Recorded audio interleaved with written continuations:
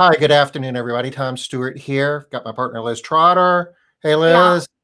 And an awesome, super special guest today. We have Megan Likes, CPA. I didn't know you were a CPA. That's awesome. I'm not surprised at all.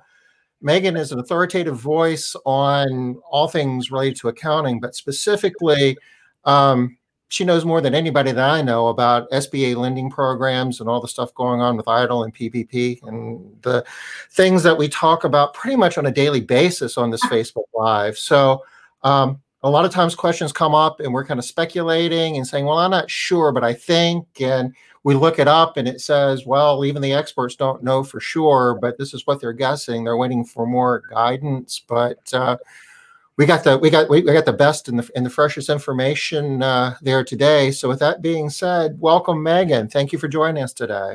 Awesome. Thanks, Tom and Liz. I just feel so honored to be like in between the two of you here.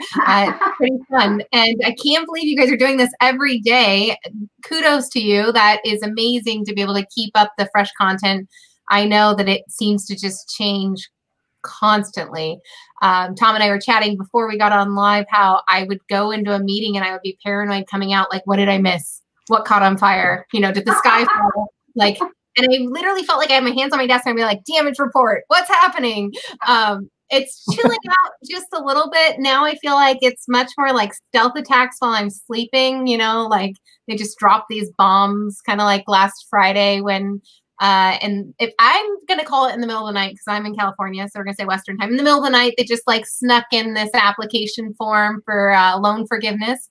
You know, it's the application form that I've been the puppy waiting by the door for weeks, waiting for it to come out. Like, give me a sign, any sign. What's happening? What can I do? What can I not do?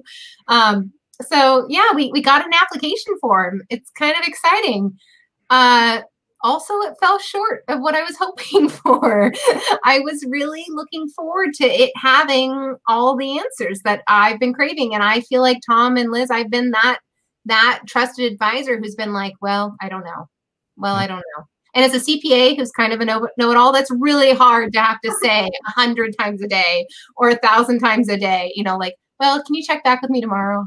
I might know tomorrow. Or isn't the real answer no one knows? It's not like no one knows. And I've had some clients that have gotten really sassy and are like, well, I'll just go to my attorney. Clearly he knows more than you. And I'm like, okay, good luck. And then I have like some friends, because you know, I don't know, you guys are like this, right? Like I live and breathe small business. Like that is like, that's my hobby. That's my livelihood. That's my family. That's my friend circle. That's like everything. Yeah. So I can't escape it because we're drowning, right? We're drowning. It sucks. We're fighting and it sucks and it's hard.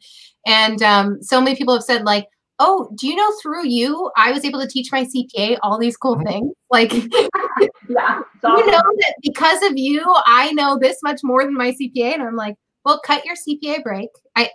Because it's my first time on your show, I'm just going to start with this little preface that when this hit, I was tired.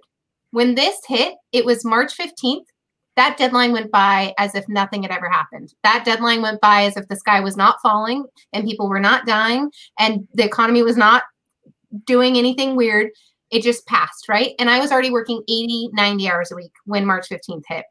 Then this storm, I'm in California, really started brewing that week, the week of March 15th. We started shutting down city by city, county by county, and eventually statewide.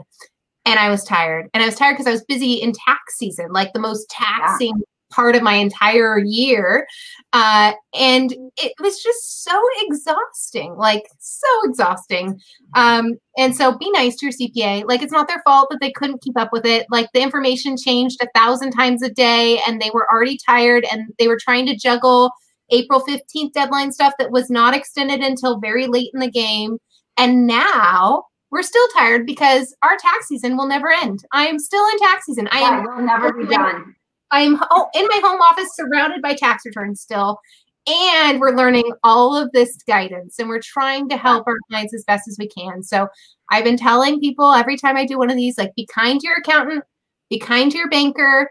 It's okay if you're learning together. Like, this is all new. Payroll Protection Program loan was not a word until March 16th.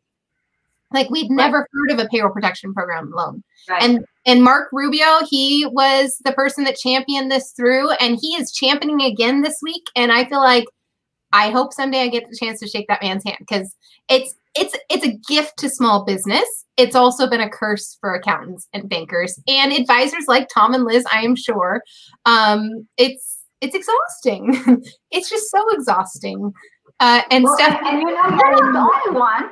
You're not the only one that's exhausted. Everybody out there, and this just all of this chaos and all of the confusion and the not knowing is exhausting, wasting all this mental energy. Just the amount of calories burned, understanding a set of rules that are written, only to wake up the next morning and find the web page is completely gone. It's completely changed. It's a whole new set of rules. It's like, I'm starting all over again. Like, yeah, that Department of Labor, like, frequently asked questions, and then the Treasury frequently asked questions, and they haven't even bothered to change out the PDF URL anymore. They just change it. Like, so I've had to screenshot it, or I've had to print it, because I'm like, I'm relying on written advice from the people that write the advice that is changing while I'm sleeping. Like, and then it's not like they're redlining what they changed. You have to wait, this is what I thought. The whole thing again. Oh, yes. Last week, I think it was like on Friday, question 46 was like this guidance about the $2 million. So we're talking about the payroll protection program loan. There's a lot of stress about small business owners who are like, should I give the money back? I was really worried about what happened with Ruth Chris and Shake Shack, and how do we interpret like access to other means, access to other capital, and every small business owner I had worked so hard to help get a PPP was then like, I want to give it back. And I'm like, hell no. We worked really hard for that. Don't give it back. And they're like, well, I don't want to go to jail. And I was like, well, of course I don't want you to go to jail. Like, don't let that happen. And a lot of the stuff that they're writing, back when I had a real job, I had a manager who had this term, he called it strategic ambiguity. And like when we were putting proposals together, it's like, make sure you word it in a way that if it goes bad, you can claim that really wasn't what you meant, and you can say something different. And a lot of the rules, the guidance that's coming out, it's like, they're not really giving us any exact answers, because you get a feeling that they don't want to back themselves in a corner. Well, and I was really pissed, because I feel like that's what they did with the Shake Shacks and the Ruth Chris's. I feel like, and I know that this is controversial to say, but I'm just going to be me and say it. Like, I feel like they had every right to get those loans, that they had followed every rule. They filled out those forms exactly the way they were written.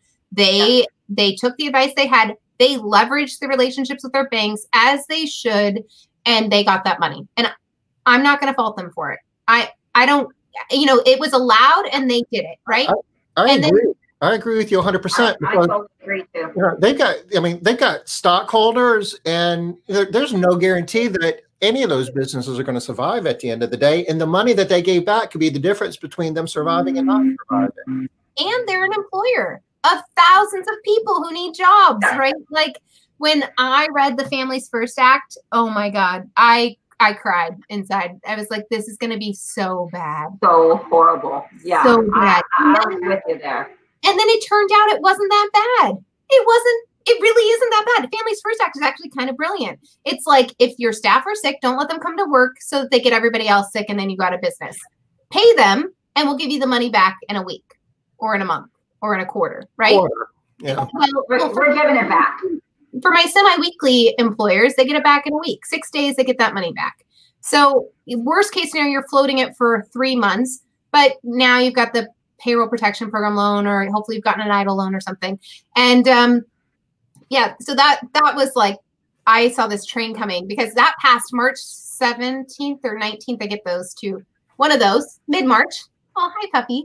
That passed March 19th. And who is that? I'm sorry. Leslie was asking where Molly was. Leslie asked where Molly is. Tom got that new puppy on Saturday. I'm sorry. Yeah. So puppies always take the limelight. Let's see her again, please. I wasn't fully paying it. This is Molly. Molly. OLLIE. I know why. Aw, so a good golly, Miss Molly. Aw, and so she's your quarantine puppy? She is. She's my wing dog. Wing dog. I love it. So she's sweet. so sweet. So sweet and cuddly. She went to the vet today and got a shot. I think she's a little sleepy. Aww. That's okay. She sleeps during the day and she whines and barks all night. So it's. I feel like that's payback for your neighbor with their barking dog, Tom. Yeah, they adopt coon dogs, and they're very vocal. I do these Facebooks from my back porch sometime, and it's kind of hit and miss because a lot of times there's.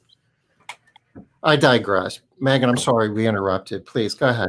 That's fine. I don't even remember where I was. I was complaining about something, I'm sure. But so you were talking about what came out on March either 17th or 19th. You're not sure. I was talking about the family's first train wreck that was like barreling towards every small business owner, and like I like to say that to me was the like impetus for 22 million lost jobs. 22 million lost jobs between March 17th or 19th, don't remember which, and April 1st when it came in effect. And then it turned out it wasn't that bad. Like it's 100% refundable payroll tax credit that applies to I consult with a lot of nonprofits, that applies to nonprofits and for-profits, small business, big business. It wasn't nearly as devastating as we thought it was going to be, but this legislation was coming out so fast and it was changing so fast and it was so scary. Yeah. And then we've had a lot of problems since then. Right now, I think we're at 36.5 million unemployed people. California, we're saying 70% of people who make less than $40,000 a year have lost their jobs. Mm-hmm. 70. Like I can't even fathom that number. That's just baffling to me. But we are going to make it through, and states are opening back up and people are hiring. I mean, I don't know a single business owner that's not hiring right now, mostly because of the PPP and the head count. But, I don't know a single business owner that does not have a job listing out right now. Are you guys hiring? Oh, yeah. Yes, trying to. Faster is better, right? But the flip side of it is if somebody is getting their unemployment with the federal bonus on top of it, they're going to be applying for jobs, but it's got to be a really attractive job for them to walk away for the unemployment benefit they're currently getting. Yeah, so that's another little bummer. I tend to be a little doom and gloom. I try and be cheery while I present the doom and gloom, but have you guys seen the HEROES Act yet? Yeah. Yep, just saw that. But that one's there. What I heard is the chances of that actually passing the Senate are extremely slim. Yeah, so I'm trying not to get freaked out over that. But it's a preview. Basically, it's a negotiation. So, some of that will become law. We just don't know what eventually. Well, and it's huge, right? I mean, it's huge. They made it really, really big. So there's a lot of stuff buried in there. But I'm watching very carefully. Like July 25th is like a little heart on my calendar because that's the day that this federal unemployment kicker turns off, right? So July 26th, I should have my pick of 36.5 million unemployed people, and I should get the best of them, right? And so when the HEROES Act came through, and it was like, oh, we're going to extend through the end of the year, I was like, no. I have a job. I have lots of jobs. I have no. They don't need it. Don't extend it. So it will be interesting. I think those grumblings and murmurings are always like a little nerve-wracking. I'm really enjoying the mumblings and murmurings that I'm hearing this week in Congress. Mark Rubio, I said, Paycheck Protection Program loan champion, is talking about extending the 8-week window.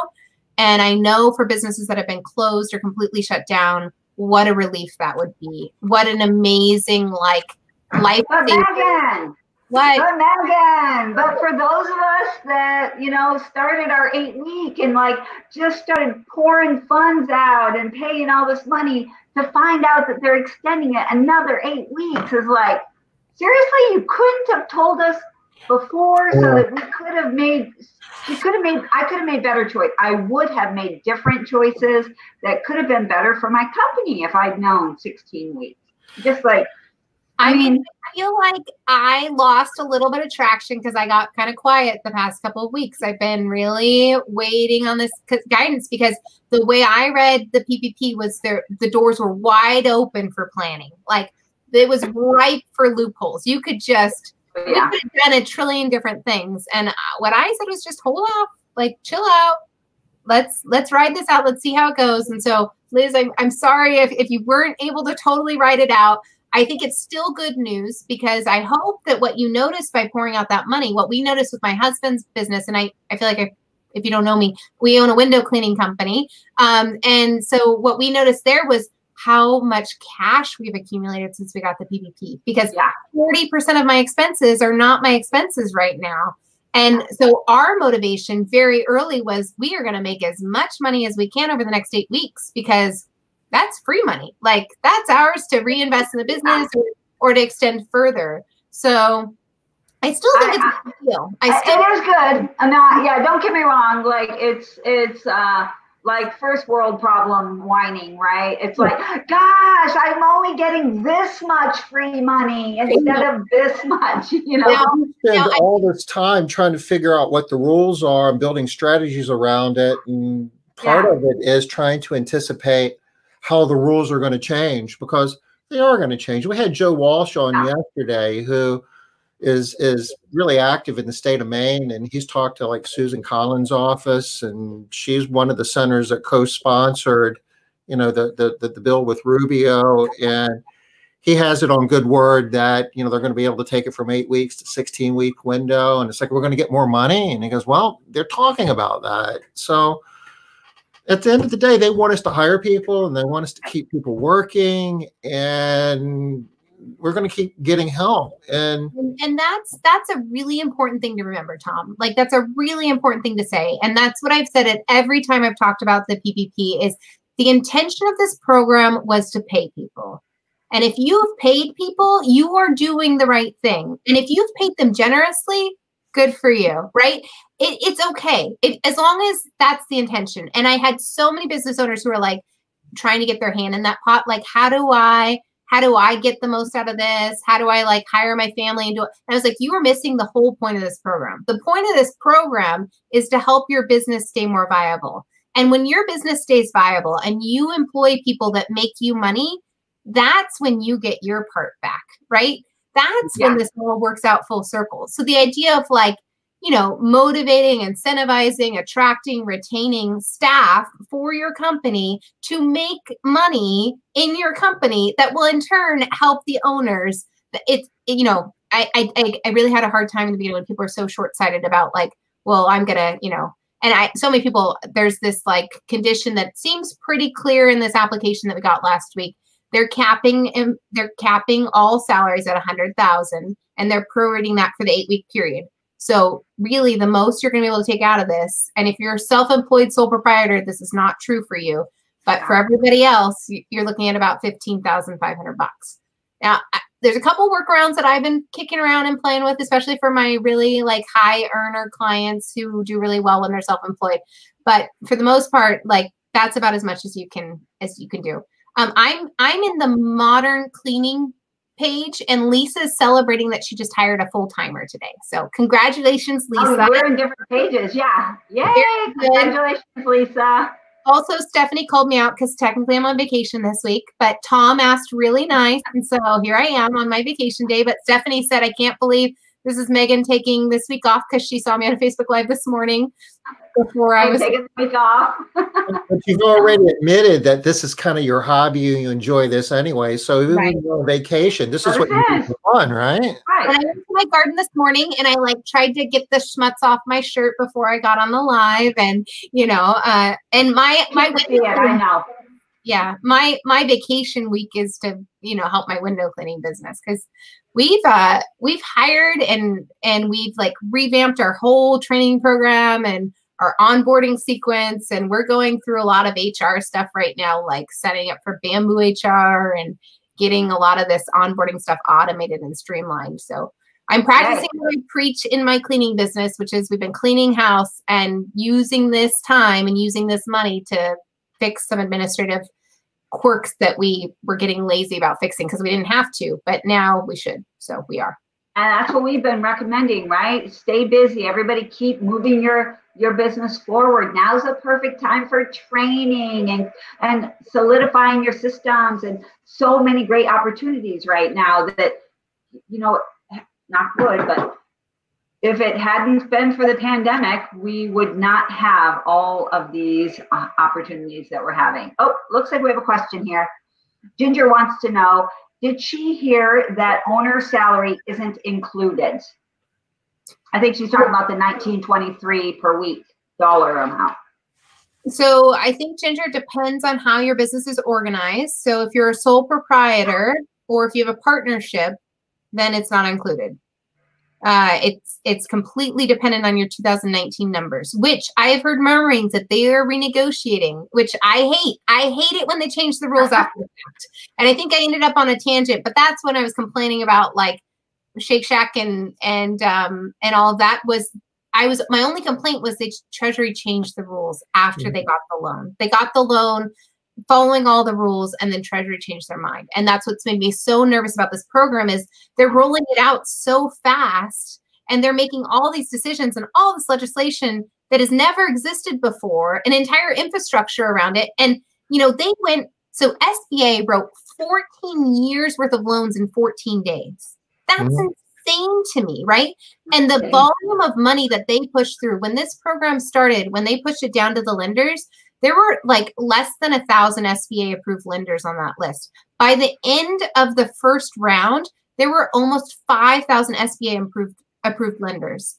And the way I describe it is a giant game of telephone. You've got like Treasury whispering to the SBA, who's whispering to the lender, who's whispering to all of their thousands of employees. Like Bank of America said that's good.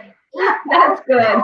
So, and then you have that lender who's one of 8,000 whispering to a business owner who then goes, you know, and calls their other their friend and is whispering to them. And it was horrific. It was so stressful. And it's going to happen again. It's going to happen again here next month. And just within 2 weeks, right? We have to hear within 2 weeks here. Yeah. So, we got a big chunk coming. Yeah, the 2 week window you're referring to, like the first people got their PPP monies on April 7th, I believe. Well, I mean, the program launched April 3rd, and I think some people had it as early as the 6th. Yeah. 6th or 7th. And part of this legislation that we're talking about extending the time, they want to get that in place before the first people's window expires. Yeah. I'm assuming, I mean, makes sense to me. So we call this Facebook Live Smart Business Moves, and contractually I'm obligated to use the word unprecedented at least once every Facebook Live. So there, Liz, we can go ahead and check that off our list today.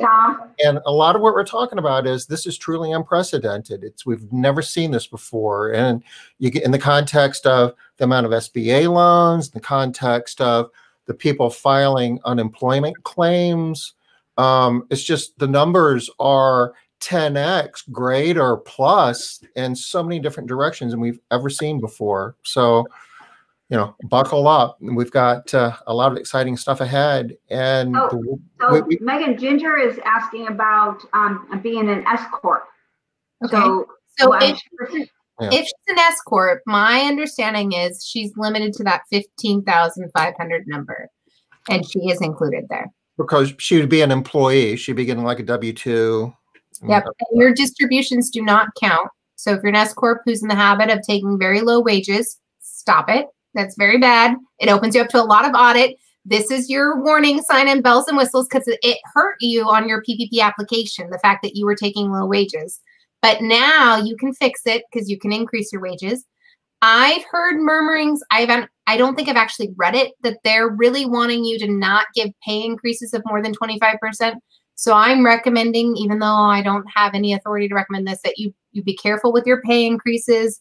Don't go more than 25%. When we get clarity, then you can, the way I look at this application right now is we're just going to give them a gross wage number. We're not even going to break it down between bonuses and salary and pay increase or anything like that. So this application still has a ton of loopholes in it, which is why I kind of read it and then I didn't forget it, but I was like, well, I'm still waiting for that guidance. Like I still need, there's too many loopholes still in this application. But Ginger, the way I read it now, you're capped at $100,000 divided by 52 weeks times 8 weeks. That is your maximum wage number. One thing that I thought of, I thought of it a couple weeks ago, and then my high S Corp, especially the ones that really don't have employees, because I'm a CPA who helps small businesses in California, only service businesses, mostly nationwide. I'm helping home service, so window cleaning and maid service and lawn care and things like that. But in my practice in Davis, I help like accountants and attorneys and lobbyists and all sorts of other types of professional services who make a lot more than $100,000 as S Corp owners. So one thing I was thinking of is, seems to me, and they might close this, they might not, but there's maybe a loophole in here related to retirement contributions. So if you don't like that $15,000 cap, maybe you can contribute more to retirement as an employer contribution. Now, depending on what kind of retirement plan your business has, we don't know, you're going to be limited, like you're going to have to do the same for everybody else as you do for you. Or maybe you have time to set up a fancy retirement type plan. Maybe you have a time to set up a profit share that you can tack onto your 401k or something where you have more discretion over the employer contributions. And here's why I'm recommending that. And I don't know if I'm recommending that. Actually, first, let me start by my disclosure, Tom.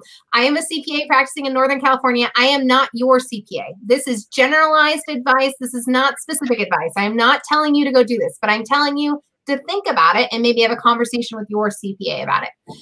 So now that I got that disclaimer, Liz, another check mark out of the way. But what I'm saying is, like, maybe there's an opportunity here where you can put some money into retirement, and that would make it eligible for loan forgiveness. And the really cool thing, CARES Act was 900 pages. The CARES Act is the one that actually launched the Payroll Protection Program loan. There's only one tiny component of the CARES Act. The CARES Act, 900 pages, passed on March 27th. And in the CARES Act, they had a ton of retirement planning strategies in there. A ton. Like, I can't wait to get back to my little individual clients, my little old ladies that I've been ignoring and neglecting for the past 2 or 3 months while I saved hundreds of small businesses, because they're going to be thrilled with the CARES Act and the stuff that's in there. Some of the stuff in there is that you can take money out of your retirement account this year penalty free, regardless of how old you are. Which is really great information. This is a weird workaround loophole that might get closed. But as it stands right now, I think you are capped at your $15,500 and whatever, $37. I don't remember the exact number, but generally. But maybe you can make some employer retirement contributions. And maybe that would be eligible for forgiveness. And then if you really need the cash, then maybe you can take that money out. And worst case scenario, you make that contribution and you find out that it's not treated as a grant, it's not forgiven as for the PPP, but I mean, it's not like you're committing fraud or anything. You're just like gonna get that money, you're gonna have to pay more of the loan back than what you were hoping to. Which, well, that's the other thing. Like, so the intention of this program is to pay people. Not necessarily owners, but people, right? That is the intention of this program, pay people. If you cannot financially, responsibly spend that money, then it becomes a short-term loan at a really low interest rate.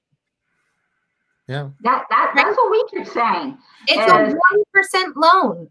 And if you really want to live a debt-free life and you really want a debt-free business, I absolutely have those business owners in my life who are like, I'm allergic to debt. I can't have any debt. And I'm like, then give it back.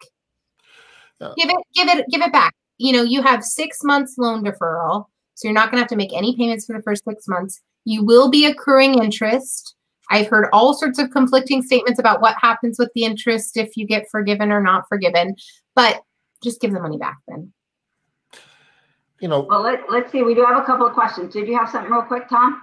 No, just the whole idea of making sure that, if we're cleaning homes, if we're generating revenue, if customers are paying us for doing work for them, you can't lose. Win. Yeah, it's a win. There's no way to lose. Just make sure that you aren't spending more of your PPP money than what, it's going to salary. Just make sure those salaries are cleaning homes. You can do some training and stuff like that too, but you don't want to go crazy with that. You want to make sure that you're generating enough revenue, because as Megan pointed out earlier, you got no cost of goods sold. That's 100%, not 100%, but well, and you do have some cost of goods sold, but the majority of your cost of goods sold are covered, right? In a relative sense, you'll never make as much money per job as you will over the 8-week period that you have your PPP fund. And I hope that everybody who's listening has had that mind-blowing experience. Because for me, even though, like Tom says, I was the SBA loan, whatever you want to call me, it didn't click for me until that first payroll with our window cleaning company. And when we ran that first payroll, and we do profit first method, and my husband, I always I can't make it through a single talk without talking about my husband. He's like allergic to computers. He didn't graduate. Well, he did graduate high school, but barely. He didn't go to college. He doesn't like numbers. He's like allergic to not money, but almost. And so we do his cash flow planning on a whiteboard every week. And that first week when we processed payroll through the PPP and we dumped a ton into savings, he was like, wait, what just happened? It's like, wait a minute. Tell Jeff I said hi, Megan. He's an amazing guy. He's awesome. He's been working his tail off. I mean, oh, of course. He took this call, the interview question that always says, if you could start all over again, what would you do differently? And Jeff was like, challenge accepted. We're starting all over again. Because we laid everybody off March 16th, except for our office manager. And we dropped down to an owner operator. And he just rebuilt this thing. He's coming out of it so strong. It's fun to watch. All the things I've been we got lazy. We were profitable. We were making good money. We were fine. There were a couple quirks we wanted to fix, but why rock the boat? And now it's cool. It's really cool. I'm excited. So yeah, I'm excited too. Okay, let's see. We got a bunch of questions. Let's get to. All right. Susan Strayer wants to know. She says her PPP was funded on May 12th. What date should her first payroll happen? She pays weekly. Okay, so in this application, there's a new weird thing happening. So in this application, they say that you can do an alternate 8-week period that starts the first day of your next pay period. Now, practically, here's what I'm going to remind you, and this is what I'm reminding everybody. The person who is going to be in charge of your forgiveness is an administrative assistant who has no idea what payroll is. I'm going to say that again. The person who is going to be in charge of forgiving your loan application is going to be an administrative assistant who has no idea what payroll is. So I would not overcome what your payroll is, what your individual payroll is. They don't know when your period is. They've never been an employer. They've never seen a 941. They went through a crash course of training from their bank, and their bank is completely understaffed. And they're the ones that your fate of forgiveness lies in their hands. Now, when I say that, I say I'm doom and gloom, but then there's sunshine. So the sunshine part of that is your bank does not want to keep this loan. They want it forgiven. They want to get their money from the SBA and they want to move on with their lives, because 1% is not a note that they want sitting on their bankroll, right? So keeping those things in mind, just because you can doesn't mean you should. So Susan, I would say May 12th. Even though this application says maybe it's an alternate date, I think it's going to be really hard to do education at your banking institution to make sure that they understood that alternate date. I'm hearing horror stories from big banks like Chase. So SBA and Treasury have made it abundantly clear that your window starts the day your loan gets funded. And Chase has said, no, it starts the day you signed your loan documents. Bank of Oklahoma has said, no, it starts the day that you signed your loan documents. So you might not even seen the money until 2 weeks after that. And your window, I have one client and it's a 5-day lag. Wow. So you can't, obviously you lost a week basically, because you can't pay people if you don't have the money. But maybe that's why they did this thing on the ends. Now, the way it's written now is you can supposedly, if you got funded on the 12th, you can pay on the 13th. So that money was actually that debt was incurred before your PPP started, but they're saying that now that money can be forgiven. And on the opposite end, they're going to, whatever money you earned, if you earned, say, through the 30th, if the payroll isn't until the 3rd, you're still going to be able to claim that too. That you don't have to adjust payroll. Yeah. So I feel like when I read this application form and I did other reading about it, I try and go like to the intention, and then I also try and think about practical purposes. Like I think about that administrative assistant, and I am the girl that is volunteering at my bank to do training for the staff to help with the forgiveness process, because I need the inside scoop of how this bank, I have 25 loan applications at this bank, not me personally, but with my clients. I took the bank where I had the most loans, and I was like, I would like to help you through this, and I would like to help train your staff, because I need to be on the inner circle of what are your standard operating procedures? And here's the scary part. Your bank doesn't have standard operating procedures for this yet, because they don't have Treasury guidance yet. So and it's unprecedented. Oh, he said it twice, Liz. Yes. For Tom. It's a double duty day. Well, Megan, you're bringing out the goods. Your bank got the same application on Friday, right? So they're going to interpret it their way. And SBA has made it abundantly clear this is a lender-led program, which means your lender is the boss. SBA, they're backing it, but your lender is, whoever your lender is, that's who you get to deal with. So I feel like I went down a rabbit hole, and there was a question that maybe I missed. Okay, we do have another question here. No, you said something really important, though, that the bank doesn't want to hold that note. They want to forgive everything, so the SBA will basically give them the money back. What risk is the bank taking if they forgive 100% of it? Does the SBA ever come back and say, hey, wait a minute, we don't agree with what you just did here? Is the bank taking risk? Absolutely. So there will be, so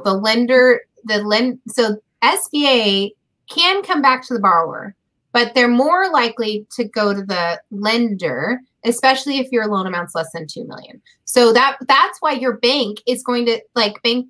And I hate to bash on Chase Bank, but Chase Bank saying no, we're choosing our date. It's because it's their business. It's on the hook, right? So however they're interpreting those rules and however they write their SOPs, that's what you're stuck with.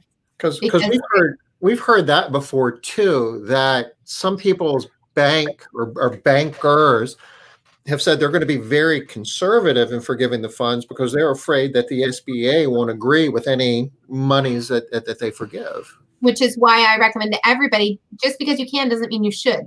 Keep it simple, stay within the intention of the program. Now, Liz, when I read this, and I remember the rabbit hole, I read this as stick with what you were. So incurred or paid, incurred and paid, incurred, paid. What's the difference? So I know a lot of accounting speak, but incurred means, so you have employees that have worked hours. The people earned it. But you haven't paid them yet, right? But you owe it, right? So most businesses, especially most small businesses, are cash basis taxpayers. And when you're a cash basis taxpayer, all that matters is when you paid it, right? On your tax return, all that matters is the date you wrote the check or you swiped your credit card. That's the day you get to deduct it. Doesn't matter when it was due. So it's a little bit of a loophole, but when I read all of this, the way I interpreted it, and remember, I am not your CPA, I am giving generalized advice, but the way I interpret it was, if you're a cash basis taxpayer, all we care about is the date you paid it.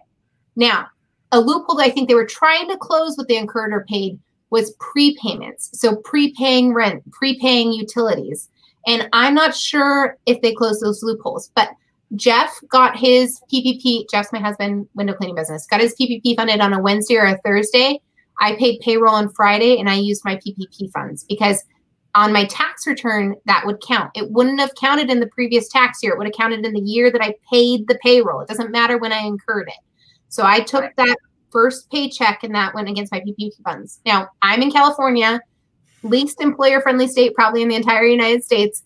And I have learned very much that you don't mess with payroll, right? We don't mess with when we pay people. We don't mess with their wages.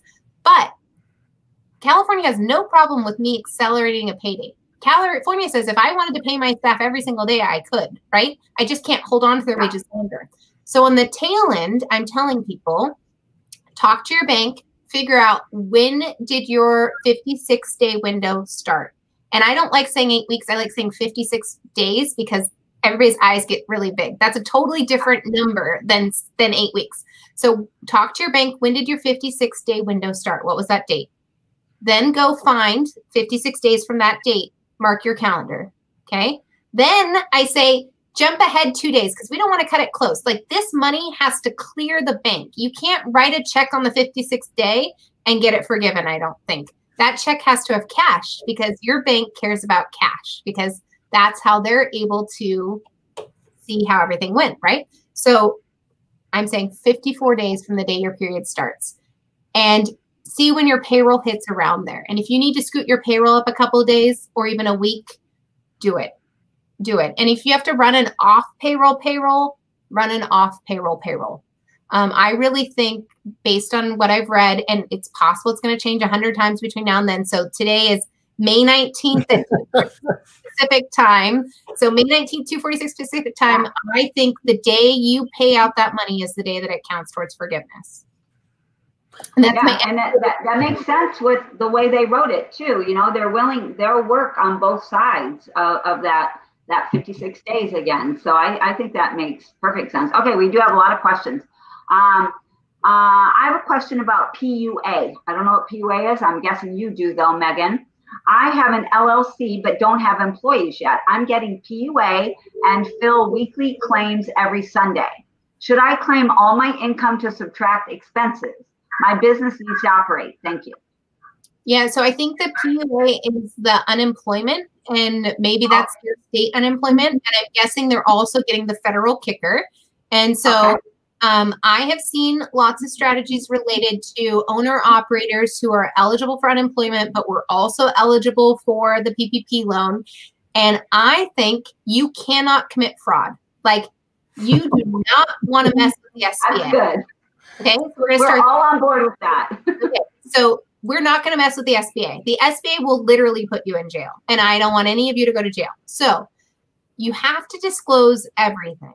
So I think if I were on unemployment and I were using that hat, and remember, I am a CPA, which means I'm a very strange person when it comes to fraud and ethics, and I'm crazy like when it comes to numbers. Okay, but I think if you get your PPP payment as an owner operator, that's okay. You're allowed to do it, but you need to disclose it, and you need to disclose it to unemployment. And it's important that you do that. I think from a practical standpoint, it would be much easier to disclose it as a lump sum.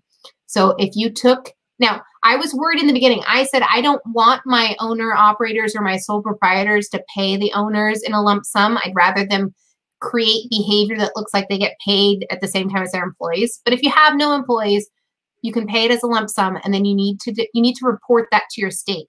And what it might mean is that you don't get unemployment that week, but hopefully it won't affect future weeks. But you have to disclose it. You have to be honest. And it's weird because I know it's not payroll. When you say disclose it to whoever the representative is at the unemployment office. Yeah, Liz said, I don't know whose question was, but that on Sundays they're filling out their unemployment paperwork. Absolutely. So on that Sunday form, you would say, I received this money. Now, she asked about income and expenses, and that's not, your PPP is not based on income expenses. Your PPP is your Schedule C from 2019, line 31, and it's that number divided by 52 times 8. That is the max that you would be allowed for forgiveness for wages to you. And then you can do rent, and you can do interest, and you can do utilities, but that wouldn't affect your unemployment. So the only thing that would affect your unemployment is line 31 from your 2019 Schedule C. And talk about, well, I'm not going to curse, but it's a mess for accountants because now my sole proprietor clients need a tax return from me. Like I told everybody, no tax returns. I'm busy. I'm saving all the jobs in my town, and I'm, saving the small business world, and I'm too important to do your tax return right now, and I'm sorry, and if you fire me, I understand, and I love you, and I'll get back to you later. And now suddenly I've got all these sole proprietors who are like, I need a Schedule C like yesterday, right now, so I can get my PPP money. Well, no wonder I haven't been sleeping and I'm not on vacation, Stephanie. I want to be on a beach with a big drink right now. So you need to get one of those fancy backgrounds and fake it, Megan, because it doesn't look like you're going there anytime soon. Yeah. But if you don't have that special need, your 1040s aren't due until when? July 15th. And you're not getting charged with penalties or interest or anything if you owe money. No. So Families First Act was bad, not necessarily bad anymore. People's First Act, very good. People's First Act is the one that says like the IRS is too busy to come after you right now. So people first. we're doing other things. Now, be careful of your state. I like to say this. So I have clients in Idaho, and in Idaho, they're due June 15th, which means that those tax accountants, you can't do an Idaho tax return without a federal tax return. So those tax accounts are either going to be extending, which you can still extend till October, or they're going to be getting tax returns done by June 15th. So every state is going to be slightly different. Keep an eye on your state. The other thing is Liz, you called this free money, and I hate using the word free, but I feel like the PPP money is practically free money with the exception of state taxes. So some states have said whatever is forgiven, we are going to tax. And California, where I live, is one of those states. So I've told every client, like, this is free money, except it's going to incur this much tax on the money that's forgiven. So I just, check with your state. That feds are their own animal. Every state's its own animal. Wasn't there some discussion at one time that even at a federal level, it might be taxed? Has that been resolved? It was resolved from the beginning. There was no intention to tax the forgiveness. Now, this is a great year to retire on a beach. Like, I think this might be the retirement year for me from my accounting perspective, because, okay, so not taxable on a federal level. So whatever's forgiven, you don't have to pay tax on the federal level. But here's the thing that they're negotiating, and I have so much gray for a 34-year-old, very recently 34, but this is really stressing me out. You're not going to be able to deduct anything that you pay with this money. And that makes sense to me, right? Like, no double dipping. It was free. It was free money. You shouldn't deduct it. But practically speaking, how the heck am I going to know when I go to do your tax return next year what pot of money you used for what thing? Yeah. I'm already stressed about like the EIDL, the economic injury disaster loan amount, how we have to offset our PPP loan forgiveness by your advance amount. And like, my clients aren't going to remember. And if you don't have good books, you're not going to, like, money's been coming into your account and like money's going out of your account. And how do we know? Like, it's going to be a nightmare next year. And I have 900 pages of tax planning strategies that came out on March 27th that I'm going to have to sort through for my clients. So it's a mess. But your immediate problem is PPP forgiveness. That is our current, very, unprecedented, Tom, and very, very time sensitive problem right now. All right. So we do have a few more questions, but I don't want to miss out on earlier, it might even have been off the call. You said that you have a couple of EIDL loan pieces of new information that would be good to share. So I want to grab those now. I'm sorry, you guys, about the questions. We'll get to them though. Okay. Yeah. I feel like it's a roller coaster, right? Like, how do I focus my energy? And I used to talk about like profitability and good bookkeeping habits and like tax saving strategies. And now all I talk about is PPP and EIDL. That's it. That's all I talk about. And it's so boring. Us too, Megan. And EIDL was really exciting like 2 months ago, especially if you were a Californian, because we were the first state to declare all counties as federal disaster areas. So that was really fun 2 months ago. Then it kind of chilled out and there's been all these blips. So this week, here's the latest. And this is, I'm just going to say it, and I'm going to give you all the caveats and all the disclaimers. But so last week, the week of May 11th, the SBA has refused to acknowledge that this is happening, but I absolutely know that this is happening. They gave the economic disaster loans a new haircut. And so originally, the economic disaster loan was intended to be a long-term bridge loan up to $2 million for 30 years at 3.75%. So the terms are still the same, unlike the PPP program where the terms changed 3 times in 2 days. Yeah, the terms are the same because the disaster loan program has been around for decades. It's nothing new. It's been around for a long time. The economic injury disaster loan part related to the advance, that's new. So we've seen, like, you know how, remember it was a $10,000 advance, and then it was like, just kidding, we're going to do 1,000 per employee, and so up to 10,000. Up to 10,000 with a cap of 10 employees. Okay, so that drama happened. Then, like in early April, they said, we don't have enough money to give everybody up to $2 million, so we're going to just give up to 15,000. So they gave it a haircut at 15,000. That haircut lasted 6 days. And for me, I think those were maybe my worst 6 days out of all of this, because that's when I started like hyperventilating and realizing, like, you know, for the businesses that are closed, a bridge loan might make a lot of sense. It might be the lifesaver you need to get through that closure. And then you have a long-term time horizon to make the money back, right?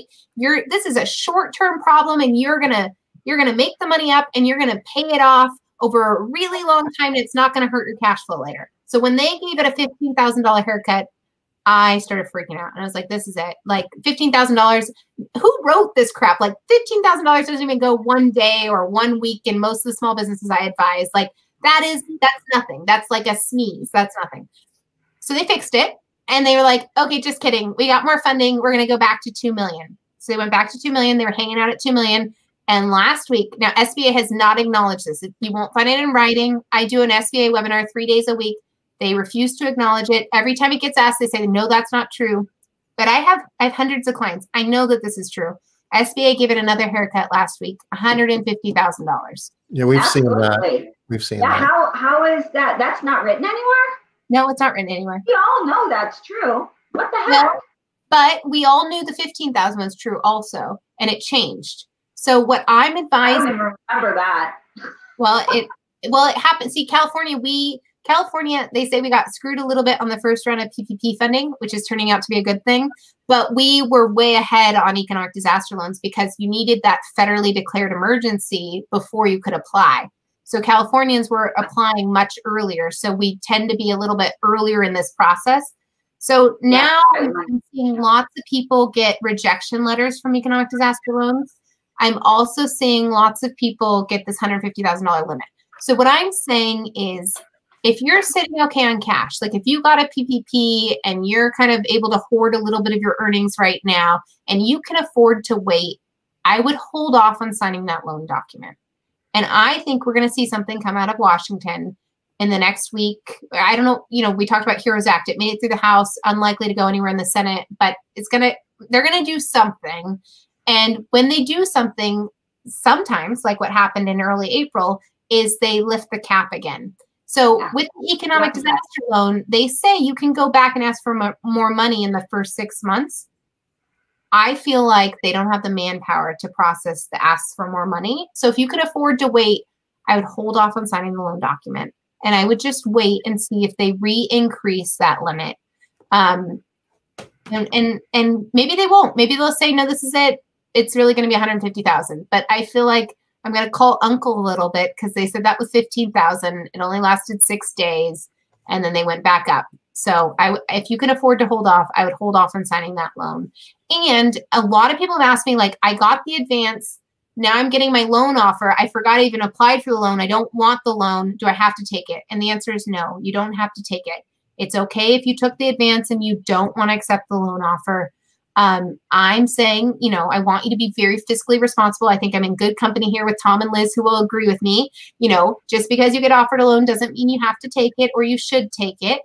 But if you need help getting through this period, this is a good opportunity to get through this period. And what I like about the economic disaster loan is it's interest-free and payments deferred for the first 11 months, which means it's essentially 11 months of free money. And with my husband's company, we were lucky to get an economic disaster loan, and it was a really big number. And we stored it in a super secret savings account. We are absolutely not going to touch it until the PPP program is completely done and settled, because I don't want to get in trouble for double dipping or using it for the same thing. And my goal is I'd love to give it all back in 11 months with a big smile on my face and a much better business. And that's my plan for it. And it's going to help me breathe easier through whatever uncertainty we're headed into. Now, I'm not your CPA. I'm not your wife. I'm not your financial advisor. So I want you to do what's right for you and your business. But sometimes debt can be a tool. And sometimes taking on debt like a bridge loan can help give you some breathing room through a really, really difficult time. Most large companies, publicly traded companies, I mean, it's common that they use debt as a tool. Doesn't mean that we use it irresponsibly, but during these uncertain times, it's better to have the money and not need it than need it and not have it. And the SBA is making it really easy for you to have that safety net, that cushion.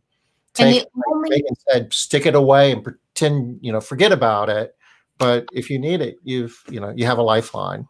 And guys, I have to stop you. You guys could just talk forever, but I got to get to some of these questions or people are going to be hating on me and I don't have the answers. So Megan, they're on you. But I have to say this real quick. I'm just sorry. But the disaster loan, the only rules related to the money is it has to be used on operating expenses. And so why I said hold off on the PPP is finish your PPP program, get your forgiveness, and then if you have to start drawing on it, you can draw on it. So that's one rule. The other rule is you cannot use it to refinance debt. So when I said the PPP was cheap money at 1%, I don't know about a rule about refinancing debt with that 1% loan, but there's absolutely a rule about the 3.75% economic disaster loan. You cannot use it to refinance existing debt. So don't try it. And when you read that note, which I hope you read every loan document you ever sign, they have an 8-year look back period and they are aggressive and they are mean. So, if you accept the loan, follow the rules. And one of the rules is you can't refinance existing debt. So debt is a tool, use it wisely. I'm not opposed to the program, but know the rules that you're accepting. And that's that's really important. Okay, now Liz. Right. So that brings me to one of the questions though, is paying credit cards, would that be considered refinancing debt? So Jeff, my husband, who's adorable, was like, well, what if we just made really big credit card payments? I wouldn't do it. I would use your PPP cushion that you're building. I'd keep the money really separate. I would use other operating cash that you have. I wouldn't mess with it. Okay, sounds good. All right, Ginger wants to know, she says, did she hear right that if she has more full-time equivalents on June 30th compared to February 15th, that there's no wage reductions needed? Wage reduction. Why would we need to reduce wages? Yeah, I don't know. We don't want to reduce wages. No, never want to do that. For any reason, don't be reducing wages. That's going to get us in trouble. The whole point of... Including now, don't give a raise that you can't sustain. Don't give a raise that you're going to have to take away in 8 weeks. We doubled our bonus program during this 8-week period, but we're not giving big raises that aren't sustainable. So don't take away wages. Don't lower wages. Pay your people accordingly and fairly. Yeah. All right.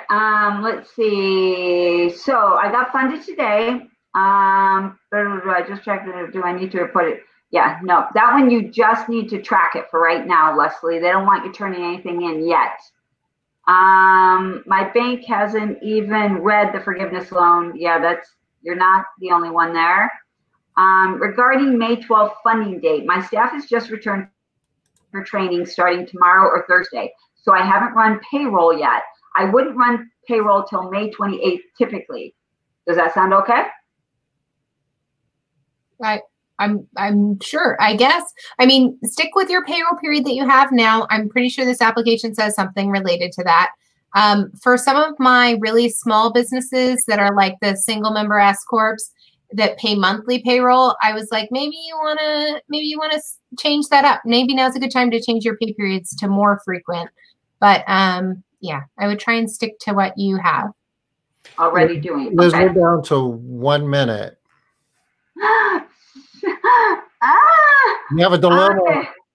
Some of these I know the answer to, you guys. So hold on. Down. We'll keep talking while I'm reading. Just real quick. for you guys who've been asking about the training that we're doing through Modern Cleaning, the COVID-19 class is here. A lot of people are still taking that class. You know the drill on that. Professional house cleaning, same thing. We've got class number 3 that's coming out Thursday. Awesome program. Cleaning Business Today.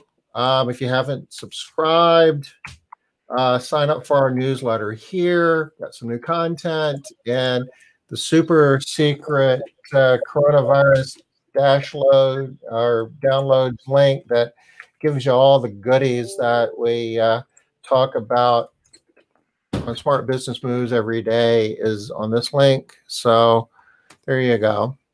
And we're right at an hour, Liz. All right. Dominique who says, Liz, ask my questions. All right, so I'm going to ask this one. Dominique, he received his PPP, but he was denied his EIDL. They said he didn't show he was impacted. Should he dispute it? And if so, then what should he say to make sure that he gets it? But also on top of that, our understanding is that they're only accepting agricultural applications for the EIDL now. So I have 2 comments about that, and I'll be quick. So one is if you were denied and it said economic injury unsubstantiated or something like that, on that letter, there's a place where you can contest it. And I absolutely think you should contest it. And I think you should keep it simple. There's like a fax number, a mail number, and an email. I don't know. I'm an email person. I would start with an email. I would write a very generic, plain English email that's no more than like 5 lines that says, I am experiencing economic injury. Here is my year-to-date number from last year and my year-to-date number for this year. I'd even do the math for him. I am down this percentage. I would say, attached, please find last year's tax return, last year's year-to-date P&L compared to this year's year-to-date P&L. Hopefully you have QuickBooks with the percentage difference. Thank you for your consideration. Please let me know if you have any questions. I appreciate your help during these unprecedented and trying times. That's what I would say, Dominique. And then your second question about agricultural loans, as my understanding is that it's only related to new loans. And my SBA people who refuse to acknowledge the fact that these are being capped at $150,000 are saying that they're going to reopen the economic injury disaster loan program soon. So they're going to reopen it to everybody. Now take that with a grain of salt. I haven't read it anywhere. I've only heard it, but it was a reputable source. And probably that's good because some people were left out of the loop and some people were really upset. They're like, but I didn't apply yet. And we're like, it's late. It's good and it's bad. Like, I think if they intend to reopen it and they don't get more funding from Congress, then we won't see the $150,000 cap lifted. If they do get more funding, we'll see the cap get lifted again, and hopefully we'll see it reopen. But if you got funds but got capped, say at the 150, and they fund it, can you go back and ask for more? They say that you can. I have no idea how that works. When you get that email that says, you know, your loan has been approved, it says you have to log into the system within 30 days. So do that. Don't wait more than 30 days. I'm talking like 1 to 2 weeks probably.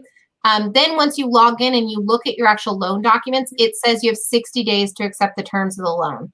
So I feel like you have wiggle room for them to sort out their funding. And I feel like it would be easier to ask for additional funding before you accept money than it would be after. But this is all educated guesses. I actually have no basis for these assumptions. I'm guessing, but I feel like it's practical. So. Okay, so we try really hard to get off these and be respectful of everybody's time. We have gone over today 7 minutes. I apologize to everybody that we try so hard to. I'm going to keep track of your questions here and we'll get them answered tomorrow. Thank you so much, Megan. Information, and I know, like me, everybody really appreciates having an expert come on and tell us their interpretation because it's still so nerve-wracking. So it's super helpful having you come on and help everybody. Thank you so much. I like to say, and I think Liz and Tom do a great job of this, is you are not alone. This is not your fault. You did not cause this. You are in very good company, and together we're going to get through this. keep fighting because you're important. Like your business is important and the struggles you're going through right now are important. You're making a difference. Please keep it up. Please. So that's Meg, you're awesome. Thank you so much for helping us out today. High five. We'll see you guys tomorrow, 5 o'clock Eastern. Take care. Be safe. Bye, y'all.